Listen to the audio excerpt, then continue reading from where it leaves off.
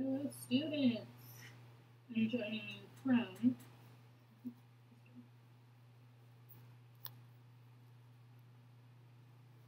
Hello students, today we are going to be talking about the ocean habitat.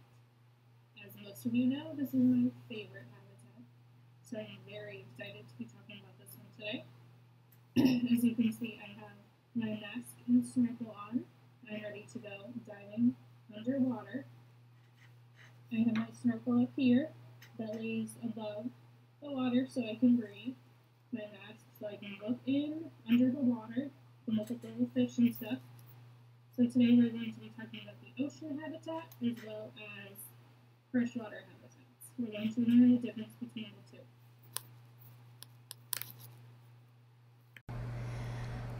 Our standard is to recognize that living things are only able to live in their habitats that meet their basic needs. Here's our objective, our essential question, and our vocabulary.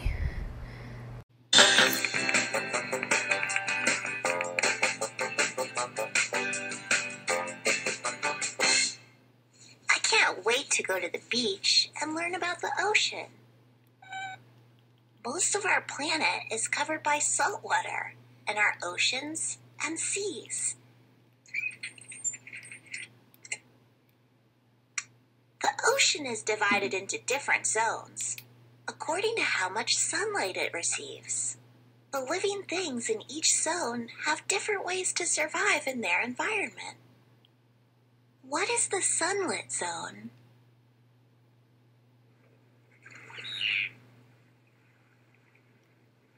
The sunlit zone is the top part of the ocean. Here, enough light goes through the water to allow plants to grow. Tiny living things called phytoplankton use sunlight to make their own food, kind of like plants. Animals, such as krill, eat the phytoplankton. Then bigger fish and larger animals like dolphins eat the krill. Right, Moby. Phytoplankton play an important part in many ocean food chains and food webs. The sunlit zone is home to many different living things. Coral reefs are also found in the sunlit zone. Coral is an animal that grows a very hard skeleton. Tons of animals live in coral reefs, including fish, eels, and mollusks. Most marine life is in the sunlit zone, but it's actually the smallest zone. What is the twilight zone? The twilight zone is below the sunlit zone. Less light gets through the water. Some animals can go back and forth between the sunlit and twilight zones, including the sperm whale and swordfish. Cuttlefish also live in the twilight zone. As you go further away from the surface, less light gets through the water. It also gets colder and colder. As you go deeper, fewer plants and animals can survive. What is the midnight zone? The midnight zone is the deepest part of the ocean, and it's also the largest zone. No sunlight can reach the midnight zone, but living things like this Dumbo octopus have adapted to life here.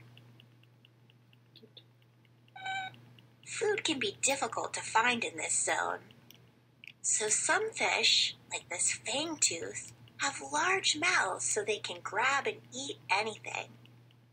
Anglerfish have a special body part that lights up. This light attracts prey. Many deep-sea animals have parts that are bioluminescent, which means they can glow to attract prey or scare off predators. The ocean floor is a dark and rocky place. There are even vents in the Earth's crust. The vents give off heat and chemicals, and tiny living things called bacteria feed on the chemicals. Some animals rely on the vents and the bacteria to survive, like these tube worms. There are even deep-sea crabs and mussels. Most of the planet is covered by oceans, but our oceans are changing. How are ocean habitats changing? When people pollute the environment, they cause problems for many living things. Even garbage in our communities can sometimes end up in our oceans. In fact, there's a growing patch of trash in the middle of the Pacific Ocean that's bigger than the state of Texas. It's important to clean up after yourself and recycle. This simple act can help protect our environment. In many parts of the world, overfishing is a big problem. This is causing certain kinds of fish to become endangered. It's important to protect our oceans because so many living things rely on them to survive. You can research and write to government leaders and tell them about our changing oceans. You could also help keep beaches and communities clean. You can also start or join a club to share what you learn with other people. There are many ways to get involved. Anyway, Moby, I can't wait to go to the beach. You're going to surf to the beach? You can't do that. There's no water.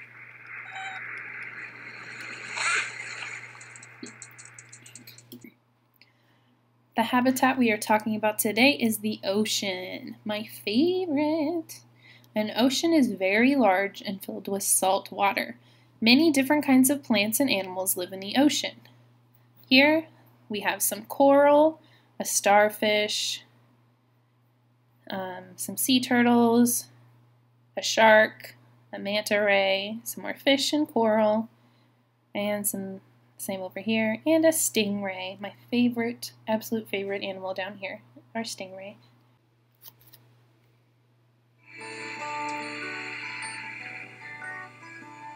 I'm Cassie and I am 11 years old. I live in Key Largo, Florida. Down here. And I want to show you the coral reefs of Key Largo, Florida. This is a saltwater marine biome. Salt determines what lives here and what doesn't. This whole entire place is made out of coral rock. Coral is an ancient life that has been around for millions of years. The Florida Keys are actually coral themselves. You can't dig a hole here because there's no dirt. A big coral rock, we know it's brain coral by the lines in here. This is very old, all fossilized. This is a 45-foot catamaran and it's used for diving trips.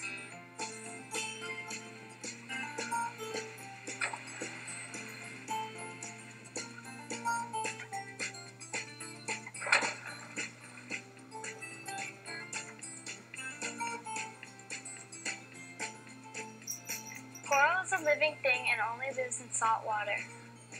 Coral reefs tend to grow in warmer waters at temperatures between 75 and 85 degrees.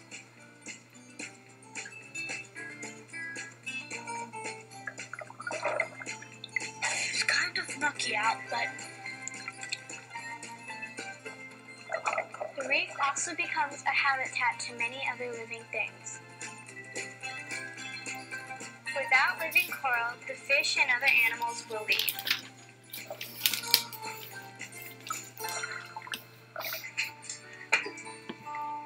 Hello again.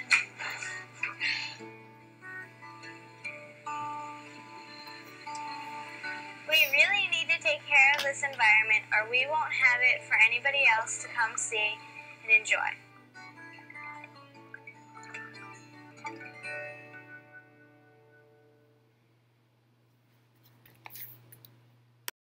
Alright, so to wrap up what we learned about today, we learned about our freshwater habitats, we learn about our saltwater habitats. Our ocean habitat is very large, filled with salt water, lots of plants and animals in it. Our freshwater habitat is filled with fresh water, so there's usually not any salt in our water, and there are also different types of plants and animals that live in that. These two habitats have water, but they are very different.